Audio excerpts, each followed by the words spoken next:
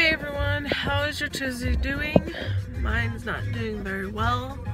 We've already had a rough few months as is, and then I go to my mailbox, find out someone's taken our mail and stolen it, and some of it was ripped up or opened up and tossed around our alley.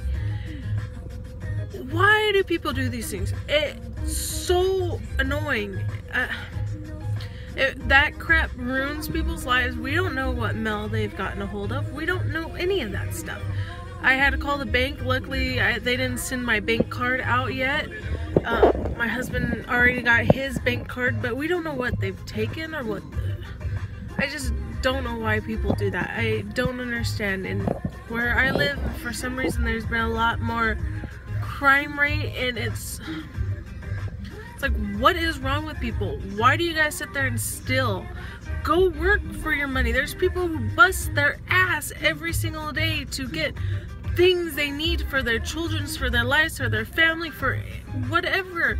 And then you got the fucking freeloaders out there, thinks they can steal and take everything that everybody else has. What makes you think that you are entitled to that? Seriously, I've been seeing other people's mail getting taken, people's bank accounts, YouTube, everything's getting hacked into, things stolen, money taken. Sorry, this is an annoying rant, but I don't understand it. And you don't know what people are dealing with already in their life for you to take their stuff. Like, they don't know what the other stuff I've been already dealing with. We don't know what other people are dealing with for someone to just sit there and steal, no matter what it is. That's not right. It's, why do people sit there and take advantage of people? What is wrong with them?